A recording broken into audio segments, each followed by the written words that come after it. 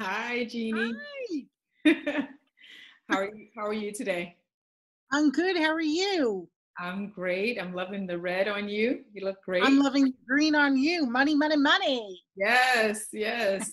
So, welcome everyone to It's All About the Benjamins Financial Literacy Series. My name is Janella Swift. I'm a real estate agent with Keller Williams NYC in New York City. Today's episode is called Credit Rules Everything Around Me, Cream. And we are talking with Jeannie Kelly, the credit coach. Hi, Jeannie. Hi, thanks for having me today, Jamila. Yes, yes. So, Jeannie, tell us, how did you get started in credit repair? I got started because I had bad credit. So we're going back 20 years ago when I was going through a divorce, single mom, and I really no college education. I was waitressing and I couldn't even get an apartment in my own name. It was really my credit was shot. Mhm. So I was going for help trying to find solutions and I realized no one knew what they were talking about. So I had to learn the hard way, but then after learning how to build healthier credit, I said, this is what I'm going to do and help others. Mhm. Now, if someone wanted to actually, since there's so many Americans right now who are unemployed, if they wanted to go into this field as a means of just getting some extra income, could they contact you, or are there any Absolutely. I would love that. Yeah, definitely. Just go to my website or go on social media, the Instagram Jeannie Kelly credit, and reach out to me. Would love that. Sounds good. So now, with at least the last number I heard, there are about 26 million Americans that have been either furloughed or their job has been terminated. Now, what can they do right now in this climate? We're in the midst of a pandemic. What could they do to protect their credit? Well, definitely my number one rule is to be aware of what's being reported about you. So, number one, look at your credit reports. And you can do this for free at annualcreditreport.com. Yes. So you could do this for free. And the big news because of the crisis that we're in, usually you can pull your credit once a year for free at that website. But now for this year, they're going to allow you to pull it every single week if you wanted to check on things for free. It doesn't hurt your score for you to pull your own credit. So that's the number one way to start. See what's on your credit report and what is being reported, from your creditors about you. Mhm. Now, what about PPP? Is there anything that I've done my research on it? I'm a small business owner, independent contractor, and I'm getting a lot of conflicting information.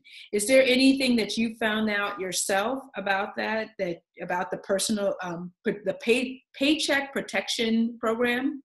I feel like you, there's a lot of information out there. So I'm all about the credit and focused on that. And I want to have information to give you, but I can't even figure it out myself. I think you have to go to an accountant and really see if they even know, because I think things keep changing of, how you're getting it, what you would have to pay back. So the bottom line is think of it as a loan and don't, if you do not need it, don't apply for it or don't accept it. So really read the fine print and really do your research on it. Right.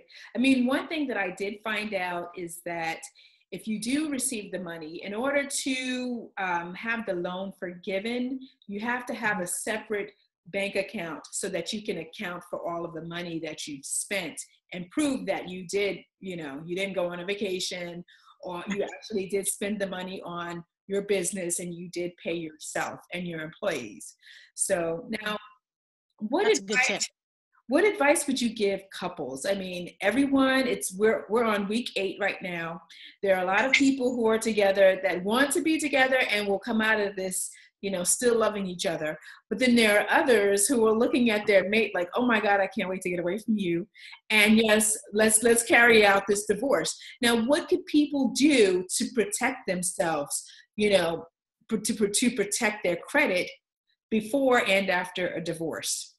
That's a great question because it is true that might have all of your information as well. So you want to make sure no one's applying for credit in your name without you knowing and all that. You know, it can happen. So again, one website is for free to be checking your credit, but also I always say, and maybe you'll put the link down below, but going to my website, I talk about protecting your identity with a service because I feel like our information is out there all over. We've given it, even not to just our mate. So you want to protect your credit and your identity no matter what, especially before a divorce, during the process. I can't tell you how many clients I have helped that they thought that the divorce was going smooth until they looked at their credit report. And then they realized, oh, I thought some of these bills were being paid like they were supposed to, and they were not being paid or not even being paid on time. So definitely looking at the credit report and being aware during that process is key. Well, you know, this brings to mind, let's say if someone meets someone, they meet the love of their life, and the man or the woman has perfect credit. And then their mate, it turns out, their credit is an abomination. Now, it is well known that once you marry someone, you do inherit, you're responsible for that person's credit. Is that true or not? Well, no, I mean, your credit won't be merged with theirs. Okay. So it's not like all of a sudden you get married. Your social belongs to you. So Right. a lot of times people do think, oh, if I get married, our reports will merge. That's not true at all. But your accounts that you choose to jointly have together will go on that credit report. So any credit cards that you say, oh, let's open this credit card together, or let me add you on a jointly, those would be on, or a mortgage would be on jointly. I have noticed that a lot of people are not doing joint accounts anymore. They're staying more independent and not financially weaved like that. And I do think if you want to, and not saying, oh, I'm so in love, let me pre-think a divorce. I'm not saying not to do that, but like putting someone on as an authorized user, they could still use that card, but at any time you could take them off. So that's a lot easier as far as your credit goes. So of course a mortgage, usually you might need two incomes for that mortgage, so that you would be on jointly. But otherwise your credit is not all of a sudden merged with whoever you marry, you know, or a business partner. Think about that. But the accounts that you jointly are responsible for, then those, yes. Okay, see, I always had the impression that if you marry someone that has, you know, $100,000 worth of credit card debt, then I would be on, you know, the hook for paying that if they defaulted. Is that the case? Again, okay, you wouldn't be by the bank on default because the bank can't go after you if your name wasn't on it. But a divorce attorney can answer that if like during your marriage, what you'll be financially responsible for, that is different. Like what debt you jointly or didn't jointly get, that's divorce questions. But as far as your credit goes, and as far as that creditor, they can't come after you if you did not sign that document and you're not responsible. Definitely not. I'm having another interview this week with someone on financial intimacy and knowing yourself and your mate and the relationship that you have with money. So I always thought a good idea when you meet someone would be, and you're serious and you're about to become committed to each other, I always thought that it would be a good idea to both sit down and talk about your finances and your credit, to look at your credit report. Do you think, would you advise your clients to do something like that so that they know exactly what they're getting? Yeah, because, you know, first of all, and it is okay. Let's say one of the partners has bad credit. And if you have great credit, maybe that's just something they didn't pay attention to and now you can teach them. Right. But when you're in the honeymoon phase, the beginning of a relationship where it's getting serious, a lot of people will say, oh, look at it. I know how much money this person makes. They told me, I see where they live. But, you know, all of that is smoke and mirrors. Let's look at the credit report. Right. Let's see because, you know, there could be a lot of debt on there. And again, it's not saying no, don't go for that person, but put a plan together, and you can't hide from that credit report information. So if, you'll know all about the accounts and the balances that are due. And we know that a lot of causes of divorce are financial reasons. So Right. if we can, in the beginning, let's make this a healthy relationship about finances. Then if you're used to doing that and you do a quarterly check-in or 6-month check-in to talk about what are our financial goals? What are we paying off for debt? What are we saving? What vacations? I mean, it's so healthy if you can do it. And in the beginning of a relationship, make it a habit. And then if you know that, hey, let's pull our credit, it's our 6-month check-in, it's not a big deal. Mhm. So that'd be great. Yes. Oh, so what would you say is the best thing to do to build someone's credit? So starting off to build, you might need a secured credit card. If you have no credit at all, you might need that, because it does take time to have someone like want to lend you money. Well, there's no report about you yet. So a secured credit card is a great way to go. And then it does take 6 months to get a credit score from FICO on one new account. So it might go on your credit report within 2 to 3, 60 days, but it's going to take time to get that score. So you want to plan ahead. And then from the secured card, if you pay on time, keep those balances low, and then go for a store card and then keep building. And again, then don't forget about that store card 5 years later and say, oh, I can close that because I'll just use my major credit card now. No, you want to keep all those accounts because they have the length and history. So Mhm. don't forget who helped you out in the beginning, basically, on your credit report. Keep those accounts open and active. Right, right. That's good to know. So what is the highest score that someone could get? Is the range from like 300 to, is it 800 or 900? So I care about your FICO score. I always say that's my favorite 4-letter F word, because 90% of lenders look at that scoring model. So I don't care about, there's thousands of scores out there. I don't care about them, because if no one's going to loan me money against those scores, then why do I care? So FICO goes from 300 to 850. Mhm. So that's the FICO scoring model. So, and once you're really like 740, 760, it's like getting an A plus on your credit, on your report card. So once you're there, I mean, of course, a lot of people, when they're there, they're like, I want to make it into the 800s. And that's great. But I'm just saying, as far as lending, you'll get the lowest rates that are available because you're at like the A plus level. Right. So, when I graduated from college, the experience that most college students have is that they arrive on campus and then the credit card companies, they swoop down on them and, oh, you can have, unlimited credit to charge up. And I did that. And I ended up graduating with a judgment on my credit report.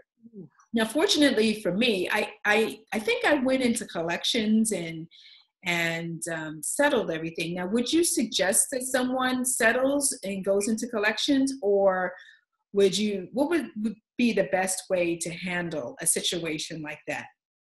Yeah, so that's hard because you're right off the gate, having that public record, the judgment or the collection.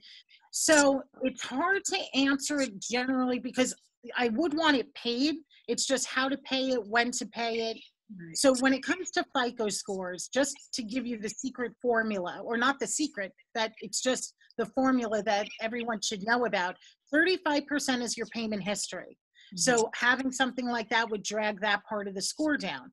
30% is balances. And this is where it could get unique, because if it's still with the original creditor, paying that off could still help the score because it's zeroing out the balance.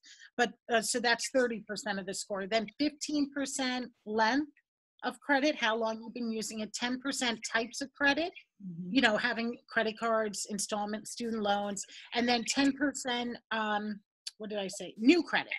So FICO, and that's like a love-hate relationship, because FICO likes to see new credit, but not in the moment, because it'll first dip your score with the new account hitting the report and the inquiry. but a couple of months down the road, then it's good. So not like right before going house shopping, do you want to go and get, the new furniture for the house? Let's wait, get the mortgage. So with that question, yes, you do want it paid because you don't want further collection activity. You Mhm. don't, you would want to try to stop the judgment, stop the public record. But I will say, public records, except for bankruptcies, public records right now are not reporting on your credit report.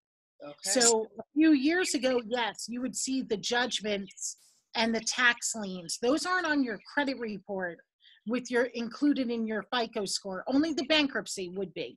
So all of that is not that you can hide from it, because the banks, for a major purchase, they're going to pull public records as well. But the good news is it's not calculated in your lending score, the FICO score. So that is good news. So having it paid would probably be necessary for the mortgage, and also, just like I say, time heals all wounds, and it does with your credit as well. So it's better to have it paid, and then even if it's negative on your report, you can still have negative items and be rebuilding your credit. Mhm. You may not be an 800 score, but you can rebuild. It's better than leaving it and ignoring it and keep getting the phone calls or have the judgment notice on your door, which, if you can pay it, then I would resolve it. I will say I'm very proud to say that my credit is very stellar now. I finally got to a point where, I had a credit card where the limit was about $4,000. And, there was a time where I was going over the limit. I remember having a balance of about 4,100.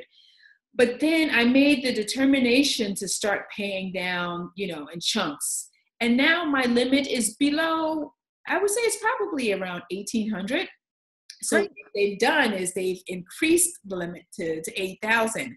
And I just said, nope, I'm not getting caught up in this trap. I leave the card home. I don't even touch the card.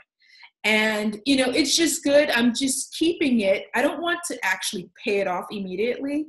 I'm just using it as a means of just improving my credit score. And just, you never know what could happen. It's good to just have Absolutely. it, you know. Yeah, I always say a lot of people will be like, oh, cash is king. You hear about that all the time. Yeah, but if you're only using cash and there's no history of you on a credit report, when you do need that mortgage, how do you think you're going to get 300,000 or 500,000 from a bank? So think of the credit cards as tools. Mhm. And use them in a healthy way. Use them for the rewards. Use them, to build that history. And when you can, lower that balance as much as you can, but keep the card open and keep it at home if you need to. That's fine. I've been there myself. I know exactly what you're talking about. Yeah, but it is rewarding when you finally get to a point where, like, oh, okay, I see an improvement. My score is definitely, it's rising. Now, what about someone who has collections or judgments or even bankruptcies on their credit report? Is there a certain amount of time where it's expunged from your record, your report? Yeah, so any negative item as collections or late payments can stay on the report up to 7 years. The Right. bankruptcy, the accounts included in bankruptcy can stay on for 7 years, but the bankruptcy can stay on for 10 years. But like I said, don't get discouraged. A lot of people I have helped, they'll say, I can't even look at my report. I haven't looked at it in years. And here they're walking around with this guilt. And number one, sometimes it's not even that bad. And also, number two, you're walking around without putting a plan together to resolve things. It doesn't, if you do nothing, sometimes that credit score can stay down because you're not doing anything. You need to start re-adding healthy new accounts, paying those things on time, and then let's put a plan together regarding the open collections. How are we going to resolve those? And, you do not have to live with bad credit. Again, if you don't have any money, then, that's when our score is damaged because maybe we can't pay those collections. But you know what? It's damaged, so we're not getting in more trouble, getting more credit at the same time. So, we have to, live with that bad score for a little bit and put a plan together and definitely rebuild. Now, what about, I've read cases where parents take out credit in their children's names, like their toddlers walking around with cell phone bills in their name, and they don't know this. So what would you suggest for that person that finds out it's time for them to apply for, student loans, but they have collections and, judgments on their report, but they never took out anything? What would you suggest that they do? First of all, that is so horrible because it's family fraud. Yes. And so it's really hard. So that's a case by case, like, because if they go to the police or if they go to those lenders to say, do the research, and then it comes back, if there are outstanding collections and money due, it could be criminal charges, so it is a very hard, it's not a general thing that I can say, except you have to get guidance and do know, how do you handle it? Are you going to go after the person that did this? And, you do have to get the credit back in your name only. And, that's why it is horrible. Anybody who does that, it's just so sad. I can't even believe it happens. But, what do? Do you have to file a police report? You might have to. But that's a case by case, very touchy subject, because you really have to make those decisions. And again, you want to lock your credit. That's one thing you would definitely want to do, because that person does have this information about you, if they were, like you're saying, the parent. So you could freeze your credit, and this way you'll set up a PIN number, and only you would know that PIN. Don't, bad enough if they know your social and all the other, your date of birth, it's your parent. But if you have a PIN number, then it's frozen. So moving forward, nothing else can be added from that point on. But again, then there's resolving all the old history. And it's a horrible situation to be in. And that's why I always say, protect your identity. You really have to do that. And again, as a kid, you shouldn't be thinking about it, but all of us should be doing it. And then moving forward, that person definitely would want to be doing it besides the credit freeze, protect your identity. You mentioned that you've met people or you've had clients that really just put their head in the sand concerning what their credit score is. They haven't checked their credit reports at all. I've learned that could be somewhat detrimental, because I remember maybe about 5 years ago, I went to file my taxes and I learned that someone filed a tax return in my name. I don't know how they were able to gain access to my social security number, but they received an $1,800 refund from the state. And I think that they were waiting to receive money from the feds as well. So when I went to submit my my documents, they said, "Oh, well, you just received a refund." And I was just like, "What? I never, ever, ever get a refund. I'm self-employed." So ever since then, the way it has been resolved is I've received PIN numbers every year from the IRS. So yes.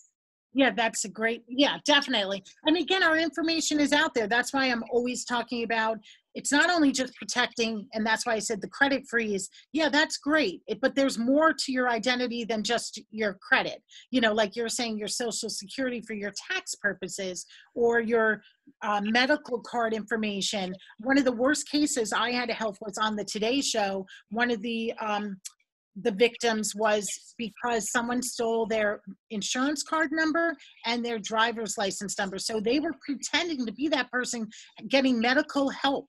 So getting operations, and she owed so much money and it was not her.